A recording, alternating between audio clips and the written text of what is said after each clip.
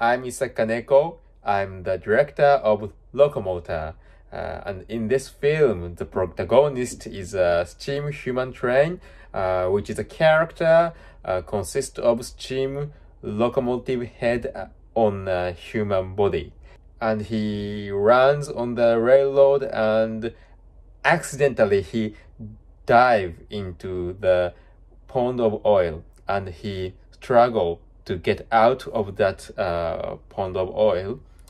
And this animation is mostly consist of aggressive line of brushes and inks, and this style enabled me to draw the aggressive movement of the character.